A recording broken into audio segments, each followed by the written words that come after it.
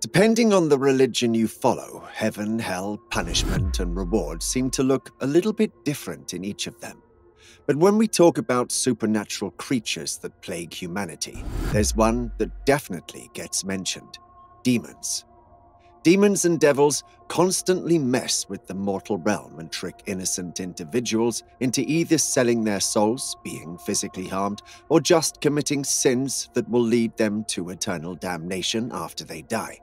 So the smart way to go about them would be to never meddle.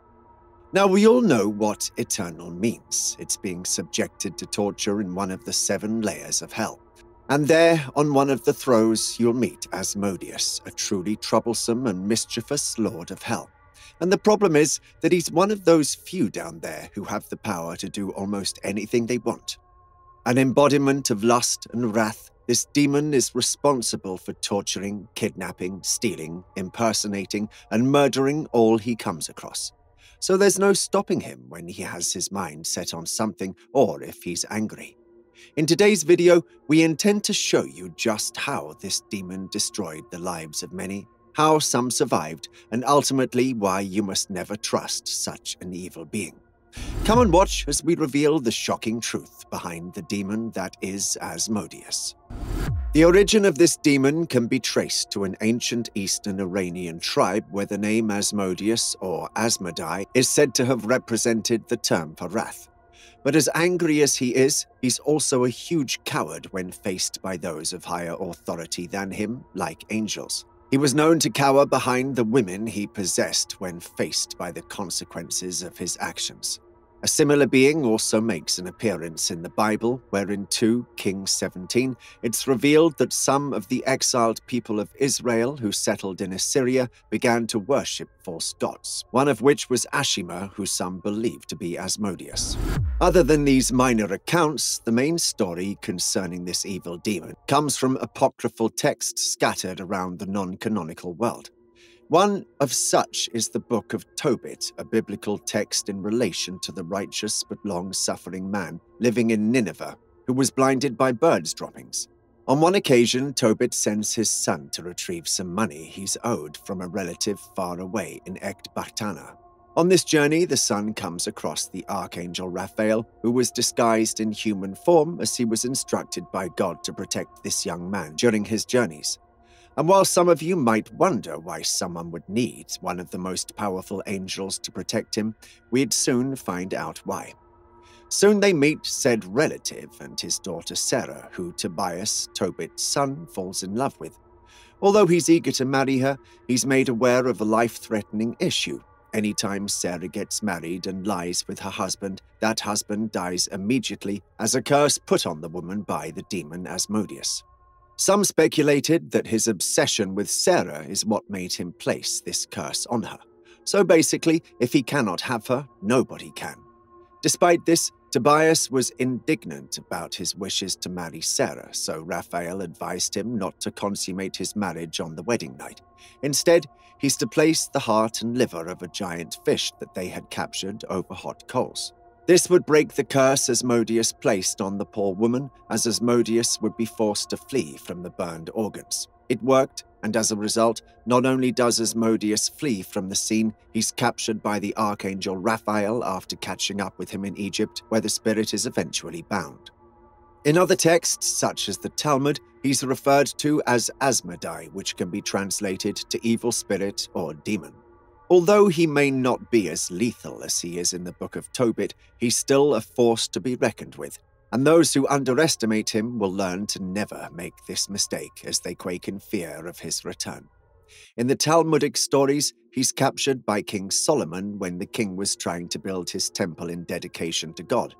After consulting his rabbis, they decided that the best way to complete his wonder was to obtain the Nexian stone, a stone that is mostly used in vests worn by the high priests of the time. They revealed that the right way to obtain it was to consult with demons who would know where to find such a precious stone. After binding several demons, they all revealed that Asmodai, the prince of demons, was the only one who knew where to get this Nexian stone. Once they point him out to the mountain where he gets water, Solomon sends Benaiah to capture him, which proves to be successful, as he managed to get him inebriated before binding him in chains that beheld the name of God on them.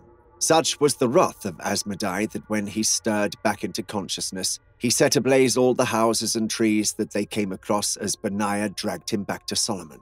During this long haul back to Solomon, this creature is not just a vengeful or lustful being, as it shows a range of emotional complexities. As they continue to journey, he puts a blind man back on the right path once he saw that he had missed his direction. Following this, he cries when he sees a group of people having a good time. Next, he bursts into laughter when he overhears a man asking a shoemaker to make him a pair of shoes that would last for 7 years before finally almost keeling over in laughter after spotting a holy man asking for lost bread. So, to say the least, this being did have emotion.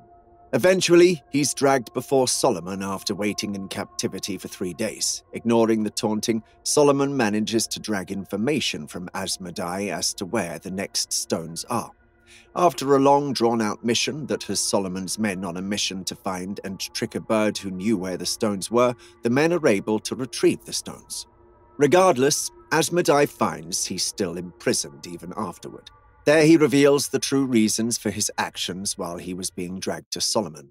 He revealed he only helped the blind man because he knew that the man was righteous and anybody who helped him would receive a portion in the world to come, showing it was only for selfish reasons, not of the goodness of his heart. He also revealed that he found the man's request for shoes that would last for 7 years funny because he was going to die in 7 days. It was also funny to observe the holy man searching for food because he knew that there was treasure fit for a king right underneath him. However, he also reveals some empathy towards a couple where the groom was going to die soon after the wedding party. The widow will be forced to marry his brother, who was a mere child.